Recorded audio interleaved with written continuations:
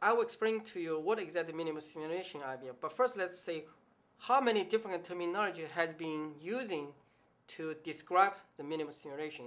There's called minimal stimulation, mini-IVF, micro-IVF, echo-IVF, or modified natural cycle IVF.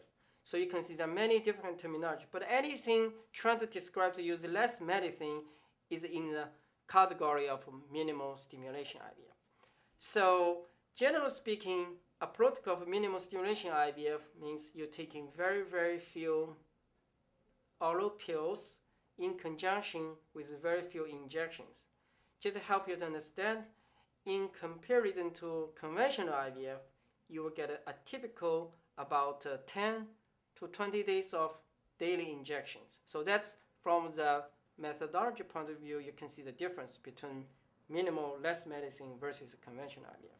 So generally speaking, the minimal stimulation IVF is based on the fact that you don't make many good eggs, so we take less medicine to make it between 1, 2, or 3 eggs, but promote the quality of these eggs to give you, if not the same or better results as compared with conventional IVF.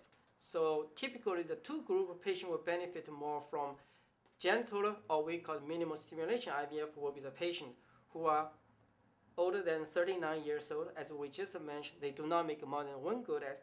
To concentrating on to make maximum number of eggs no longer have the same benefits, and the group of patients who are less than 37 years old.